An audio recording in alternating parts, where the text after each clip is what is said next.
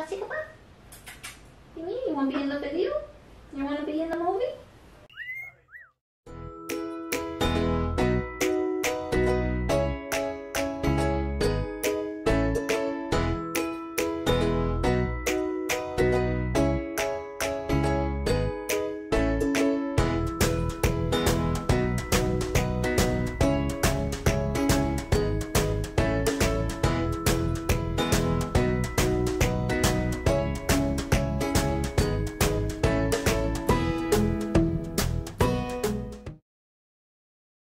Hey there, it's Kat with Mars Aviary. Today we're going to go over 5 household dangers for when you own pet birds. In the age of the internet, lots of misinformation gets spread around rather quickly. That's why it's so important to do your own research, not just rely on what others say. Make your own conclusions on what is best for you and your parrot. That being said, let's get into it. Number 1, food.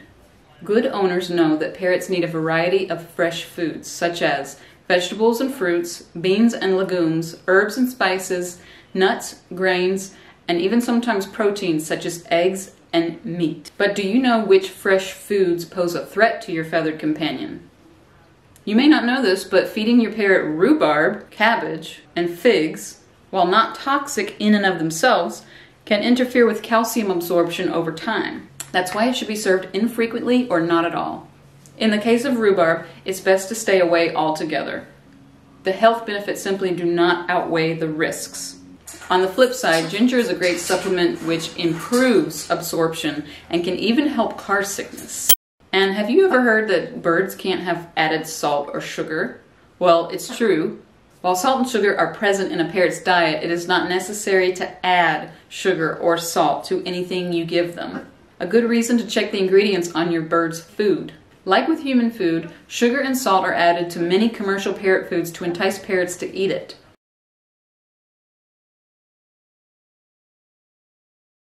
Number 2 is air fresheners. Birds have a sensitive respiratory system. Most air fresheners, incense, candles, carpet fresheners, perfume, scented soap, and the like have toxic chemicals and ingredients in them which can cause harm to your bird. This is because birds' respiratory systems allow them to absorb these chemicals much quicker and in larger quantities at a time. Most people have something unscented that they use, but you must be mindful of what you use around your bird. It doesn't necessarily mean you have to go in your bathroom right now and throw out all your soap. There are plenty of natural, bird-friendly alternatives to air fresheners too, such as boiling cinnamon and cloves on the stove.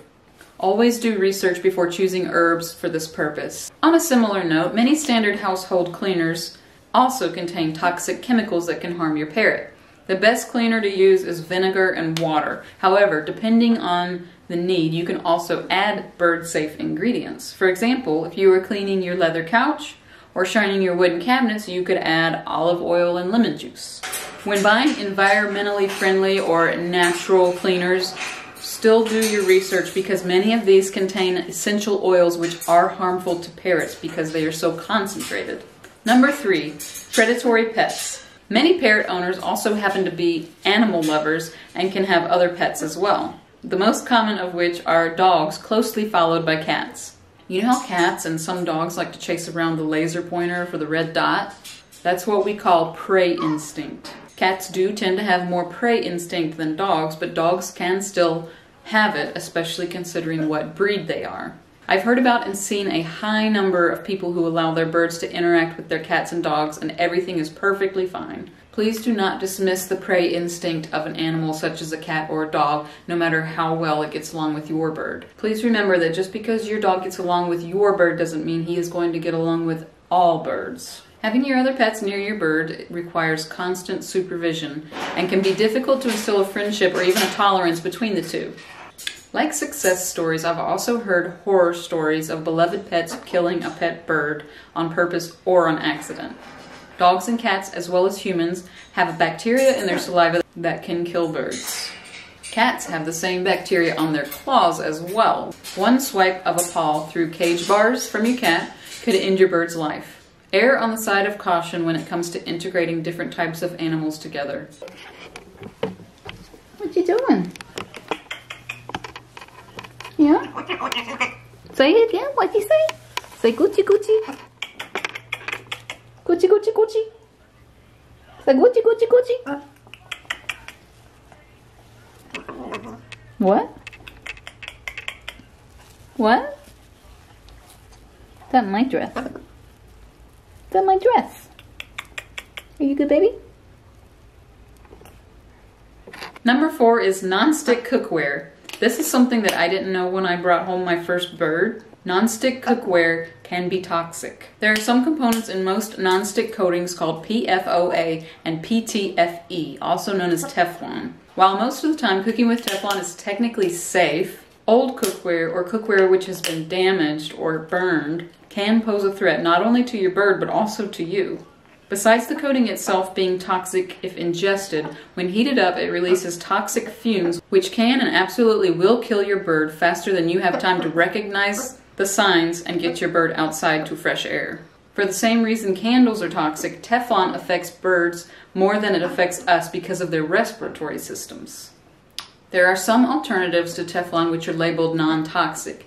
Ceramic is a common alternative and acceptable to cook on without fear. Other cookware I would suggest is stainless steel, glass, and cast iron. Copper itself is toxic to birds, however, it is unclear if cooking on it poses a threat. I know many people who keep copper cookware and continue to cook with it with their pet birds in the home. Keep in mind that some companies are labeling their non-toxic coating as being PFO-free, but leaving off the PTFE. That's because likely it does contain PTFE. PTFE is technically non-toxic. However, that does not mean it won't harm your bird. It's not just pots and pans that you need to worry about either. You should also look out for pressure cookers, air fryers, and other small appliances which might use non-stick coating. That tickles! That tickles! Teflon can sometimes also be found in popcorn bags, irons, hair dryers, curling irons, light bulbs, and even aluminum foil, to name a few.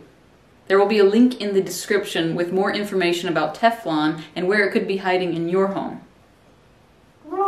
FYI, in case you're wondering, the aluminum foil you need to watch out for is the non-stick aluminum foil. Regular aluminum foil should be just fine to cook with.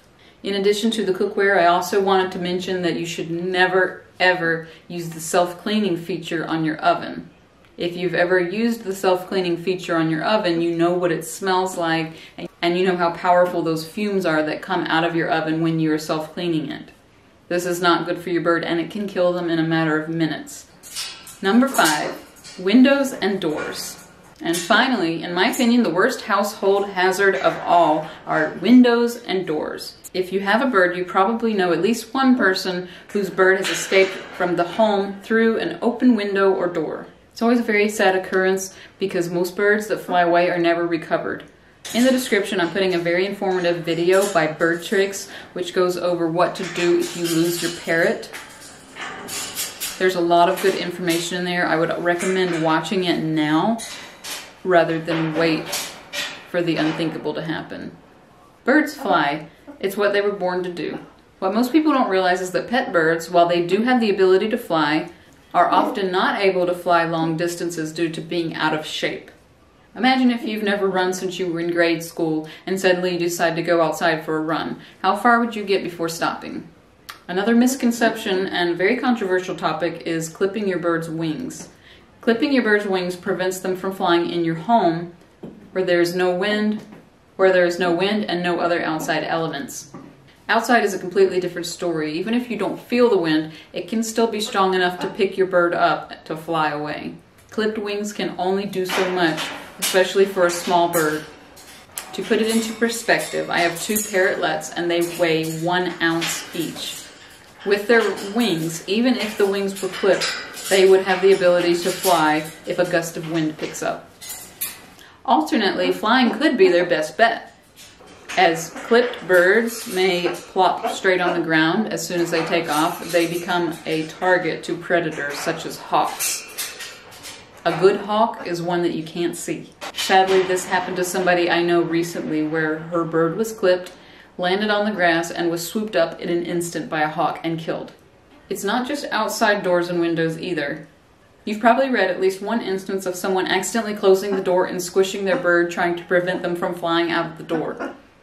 You may also have heard people closing the refrigerator doors on their parrot and killing them. A great tool to have when it comes to flying is recall training. Most birds who are tame can pick up on recall training relatively easily and quickly, although it is easier to have if you have a bond with your bird already. Recall training is especially useful if you use it for longer distances, using declines or inclines, and of course if you are able to do it safely outside, because outside is a completely different ballgame for your parrot if they've lived indoors their entire life. And that's it for today. If you can think of a hazard that I missed, or if you have an idea for a future video, please let me know. Thank you so much for watching, and I'll see you next time. You say hello to the birdie. Hello. Say hello. Is that you? Is that you? Is that you, Tico? Oh my god, I realized I didn't have my mic plugged in the whole time. Oh no. He's chasing me. He's chasing me. He's chasing me. Oh no. Oh no. He gonna catch me. He gonna catch me. Oh no. Oh no.